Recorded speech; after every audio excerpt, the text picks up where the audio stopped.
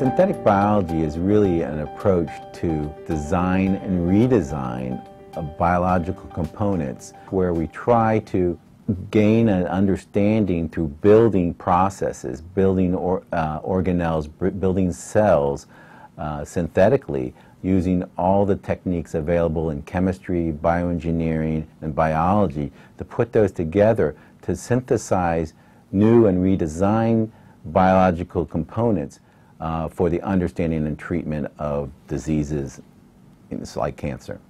I think there are many interesting projects currently going on that are very relevant to cancer research. For example, some researchers have been engineering bacteria cells and use that engineered bacteria cells to target and invade tumor cells.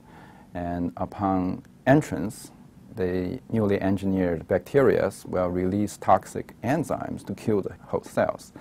So, how cool is that? And there are other examples. People have been designing new molecular switches to construct novel signaling pathways and networks and use those new intracellular networks to detect and react to abnormal cellular signaling events. Another example is drug development. The first FDA-approved drug developed using synthetic biology approach is artemisinin. It's an anti-malaria drug demonstrating the potential of synthetic biology contributing to novel ways of drug development. Ethical concerns have been raised ever since the start of the field. There are safety concerns, security concerns.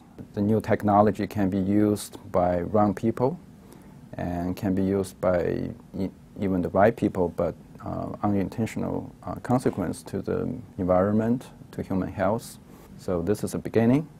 The field is evolving and new problems, new concerns will arise, but I'm very glad to see leaders of the field are very actively engaged in all the discussions and research on bioethics issues.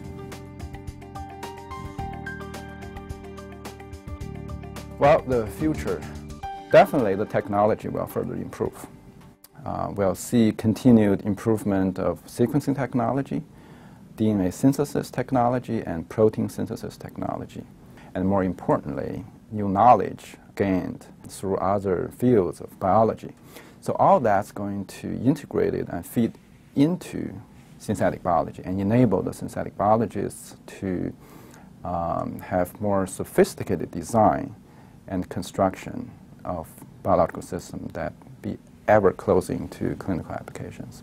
I think we're at a critical point in the field in synthetic biology, and that's why we've seen a number of workshops, and NCI has been very interested in promoting this field, because I think we know a lot more about the parts list of the cell. We're a lot better at synthesizing. The chemistry has gotten much more advanced. I think we're at a critical point where we can start now applying this in much more directed ways. I mean, by witnessing all the technology innovations, revolutions in the last few years, especially in the field of DNA sequencing, DNA synthesis, this field is ready to take off.